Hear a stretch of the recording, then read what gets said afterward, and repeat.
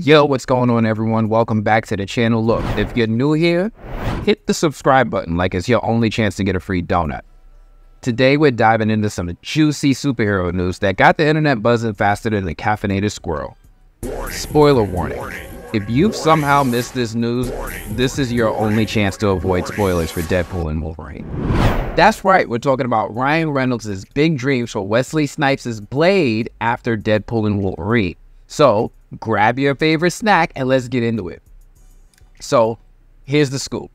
Ryan Reynolds, the guy who makes breaking the fourth wall look like a contact sport while pushing the franchise into the billionaires club, just dropped some major hints on social media about what he wants for Wesley Snipes' Blade.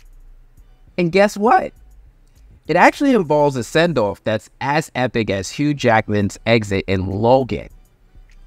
Yup.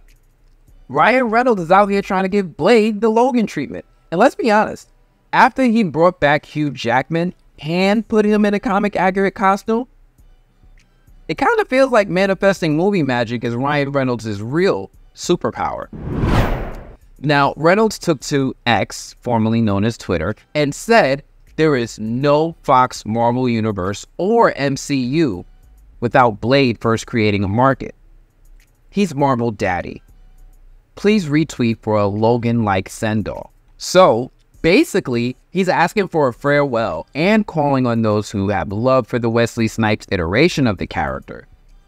It's a plea that would make even the most stoic superhero shed a tear, or at least make a grown man misty-eyed. Let's not forget, Blade made his debut back in 1998. Yes, Zoomers, the 1900s. Long before the MCU was a twinkle in Kevin Feige's eye.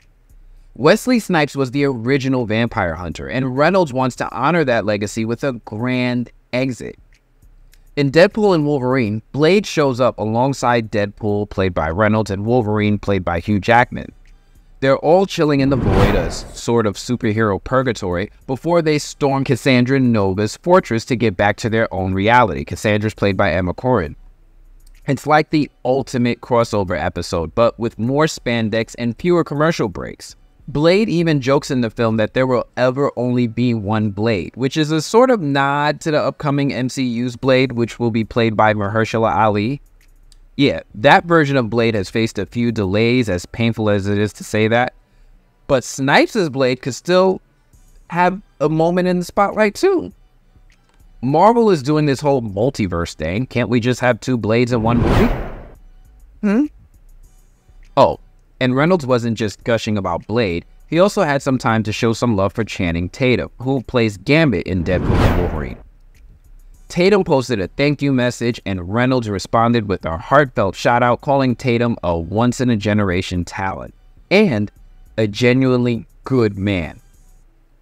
It's nice to see these stars being all warm and fuzzy with each other on social media, even if their characters don't always seem to like each other very much. Anyway, there you have it. Ryan Reynolds is working his magic to try to help Blade get the epic send-off he deserves. What do you think of the idea of Wesley Snipes' Blade getting a Logan-like send-off? Do you think this should be something Marvel considers weaving into their multiversal story? I want to see your guys' responses.